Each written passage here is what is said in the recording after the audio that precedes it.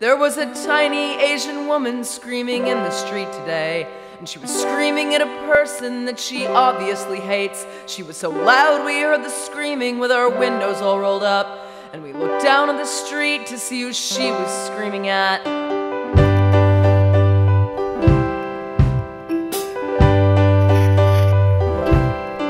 But there was no one on the sidewalk, so we all looked back at her. And we saw in her homeless hands she had a 1960s mirror, a pretty plastic girly one framed in a purple case. And she was screaming at herself, and she was spitting at her face.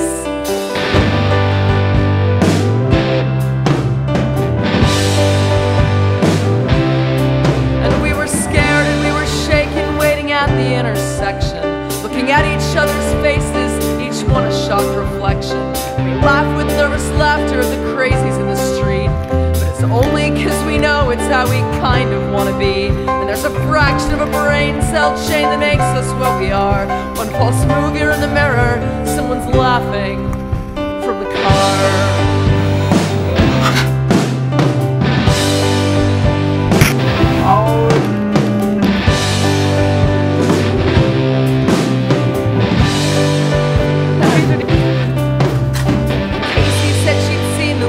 Half a dozen times, and that she has a bunch of mirrors, she has lots of different kinds. And I wondered what she'd shouted, and I wondered what she'd done. And the light turned green and someone said we ought to put her in a song.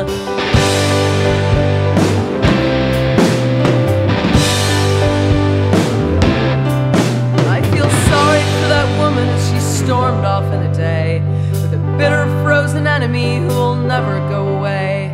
So many of us hate ourselves but never shout in rage. We never get to hold a mirror